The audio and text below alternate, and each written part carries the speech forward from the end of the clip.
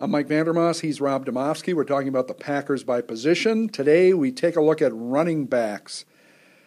Rob, this is a passing league. I don't think you can draft a running back anymore in the first, second, or even third round. I don't think the Packers should. Am I wrong or am I right? That's a very hard call. The trend is certainly toward going away from that. There's been only a few running backs taken real high. Now those guys are special backs, but I don't know if it's so much that the way the league is or just the way the Packers are going to use them.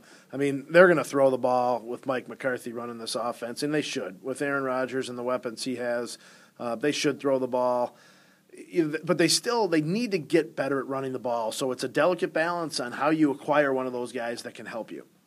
Call me crazy, Rob, but I think they should bring Cedric Benson back. I mean, I realize he had the foot injury. He's getting old, but why not give him a shot? Maybe he could be a go-to guy. Well, he would have been their starter, obviously, had he not gotten hurt. He looked like he was maybe off to a decent start, nothing great.